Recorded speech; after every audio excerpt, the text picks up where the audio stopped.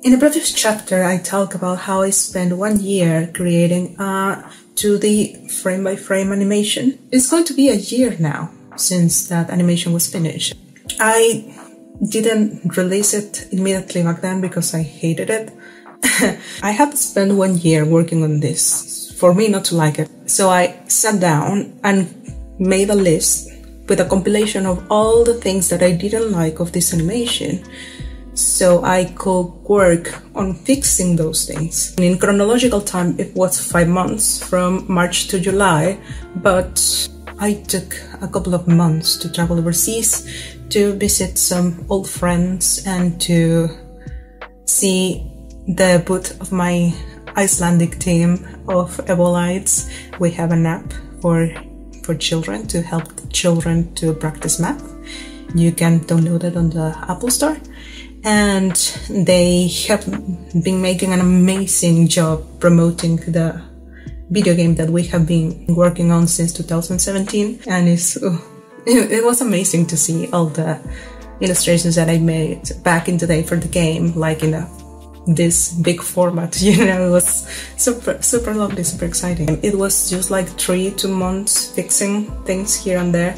Some of the fixes were just technical mistakes, like shadows being misplaced or flickering of certain frames, because I overlapped in the timeline the outline layer with the same outline layer. This small framing here gets doubled, so it looks like the outline is thicker than it actually is, and when the animation runs, it kind of flickers.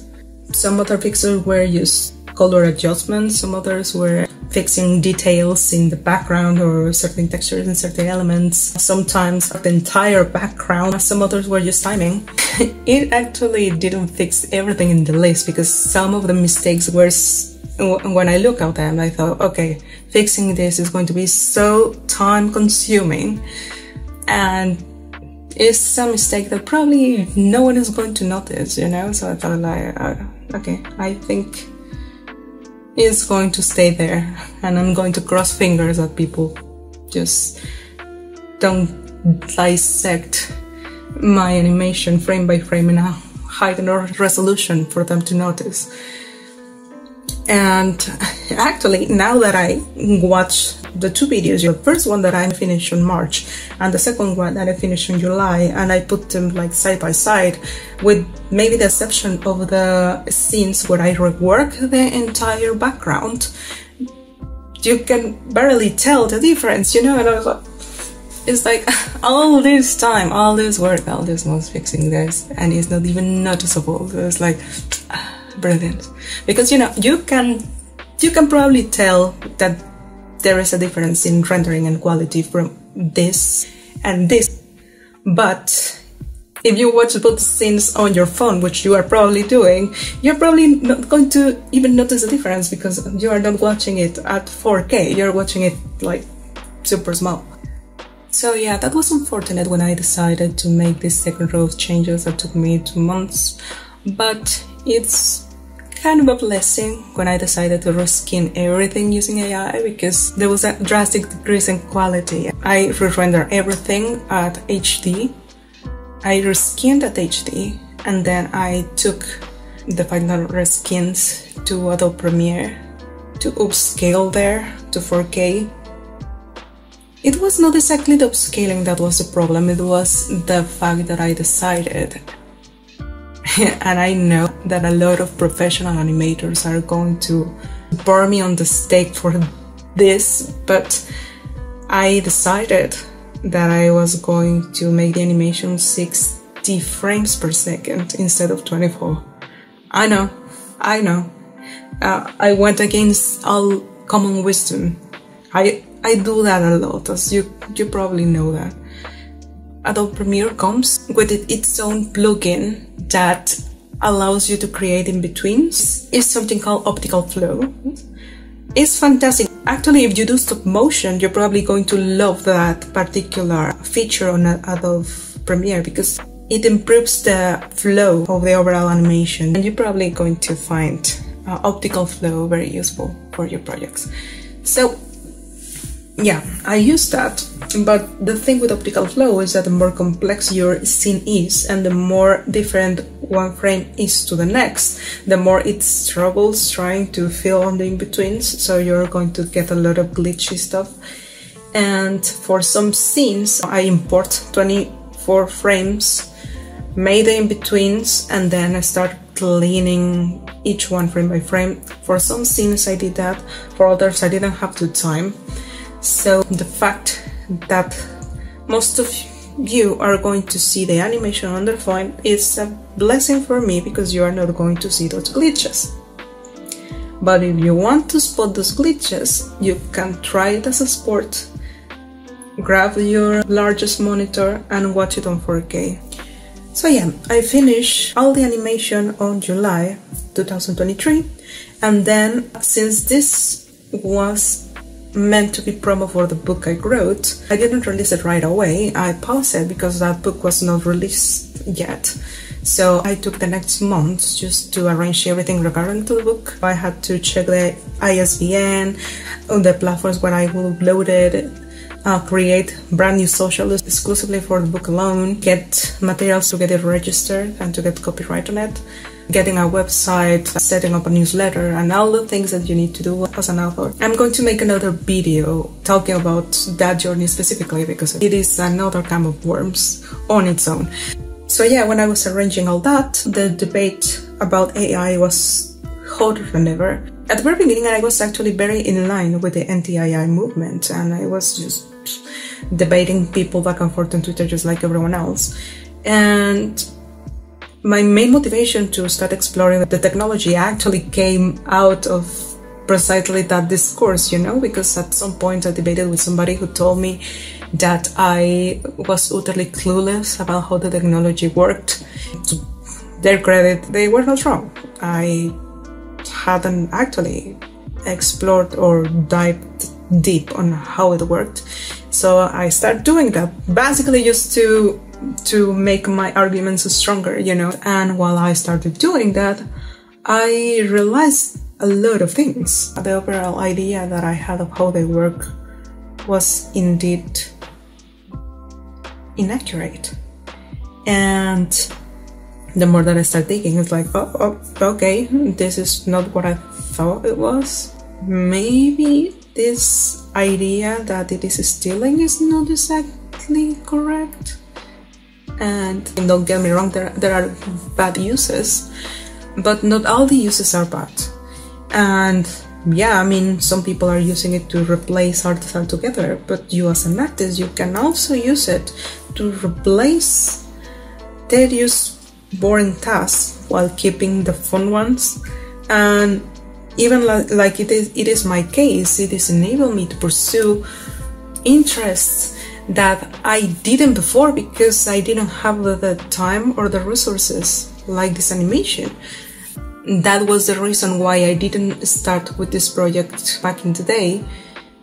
And that is the reason why I decided to make it a book, because from all the options that I wanted to do, a book was the one that was less time consuming, and it still was time consuming and resource demanding, you know. Back in the day when I was thinking to make it a graphic novel, checking about the opportunity to put it on Webtoons, and I started researching how the process was, and I was discouraged because I bumped into a lot of testimonials of Webtoons authors saying that it was super exploitative. I mean, not exploitative in the sense that you have a boss that is profiting of you, although some argued that Webtoons sort of does that.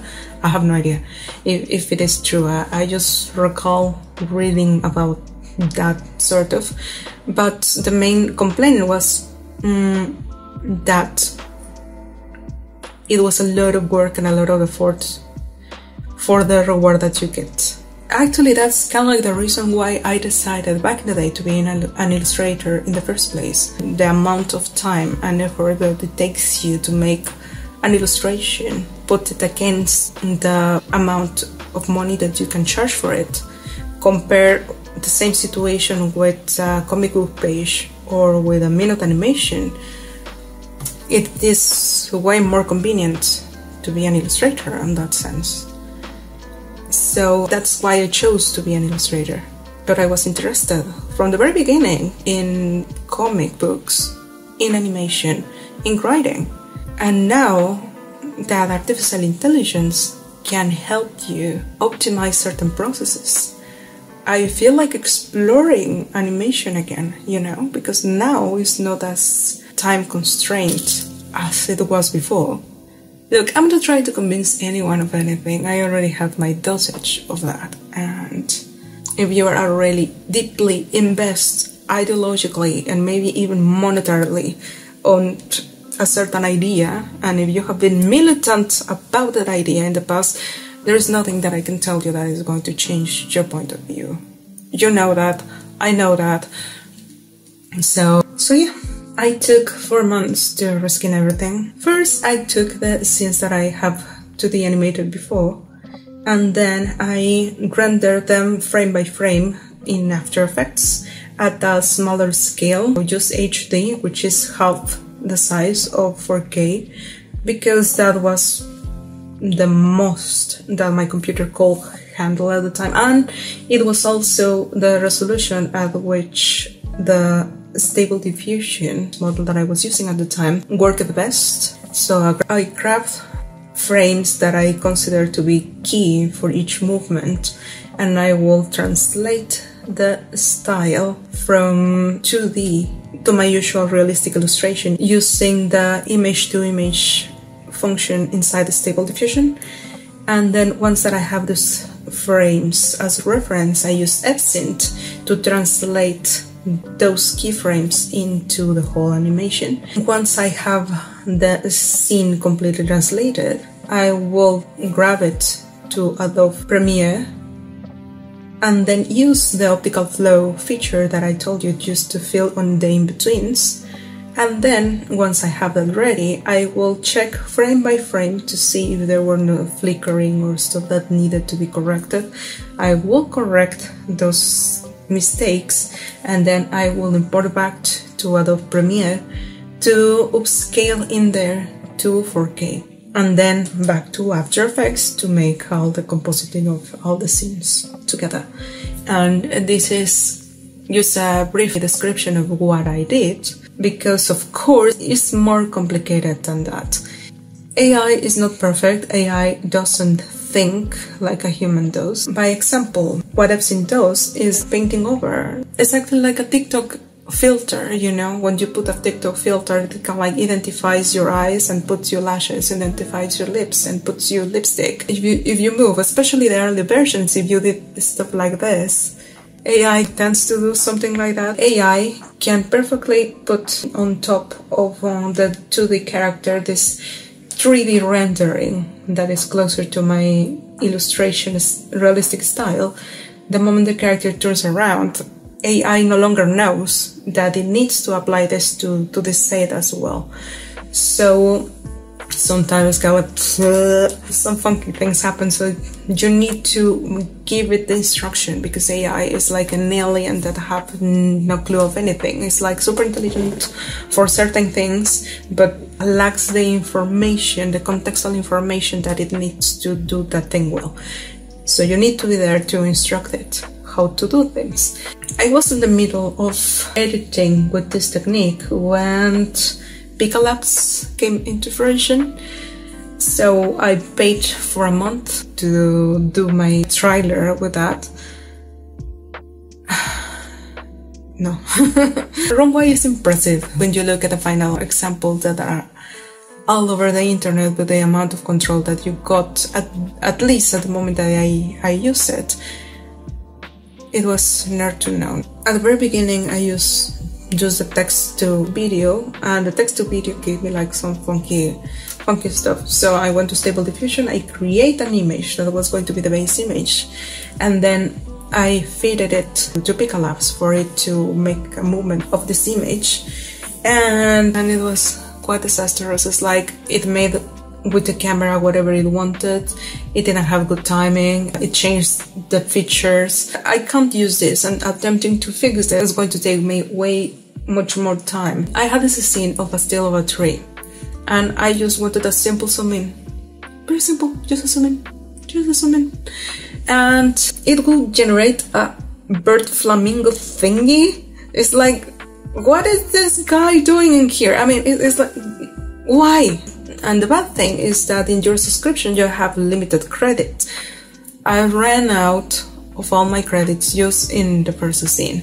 I think I made like 2 or 3, not because I finished the first one, but because I realized that I was not going to achieve a result there. I kind of like got a couple of things that I didn't use in my trailer at all because it wasn't usable. I grabbed a couple of those to make the shorts for the TikTok account of the book, and I used them there, but still, I didn't use them exactly as Pixelabs gave them to me exactly. I made modifications and After Effects afterwards. So yeah, I came back to make mostly manual work, and I finished with that task a couple of weeks ago. And the result of it is what you are going to watch next. So without further ado, here comes the final trailer of my book. Still a lot of errors, but I hope you will notice them. Thank you for watching and have a fantastic night.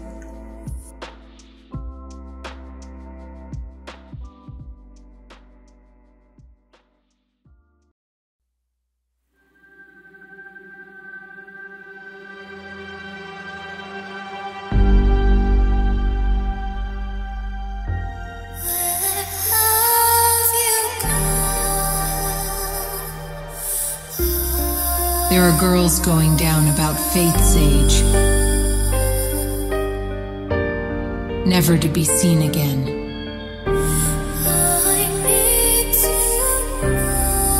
What do you mean? There is nothing south of the pipes but death and the seas. Why would anyone want to go down there?